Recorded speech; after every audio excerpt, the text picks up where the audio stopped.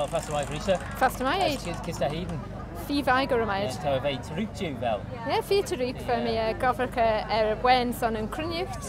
A son culture Vannin yn yes, as fe mi clai ciol merish brie. Yeah, mae'n liw. So, is da, well, what's Bill? Tell me a bit about Culture Vannin then, what sort of stuff are we doing at the moment? Well, Culture Vannin's a really exciting organisation, as you know, Adrian. Indeed, so we're working to promote all aspects of Manx culture. So really the culture of the island and its people is the best way of describing it. So everything from history, but right up to date with language and with music and dance and issues of identity.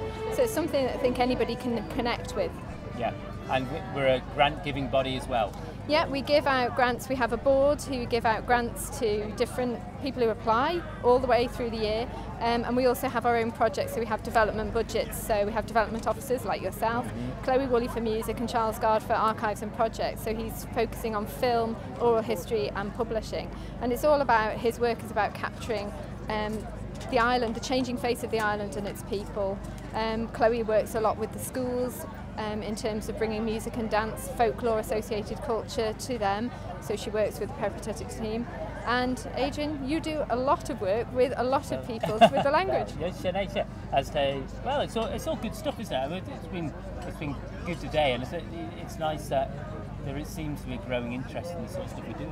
There is, and what's been really nice today is the number of parents who've come along with their bashful children, and they'd be going, he learns or she learns Manx, or they've done Manx singing at school.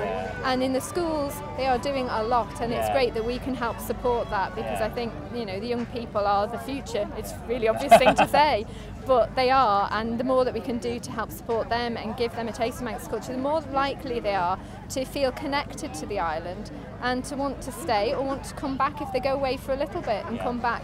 And that's really important for our economy too. Good night, as Himu Reach. Himu.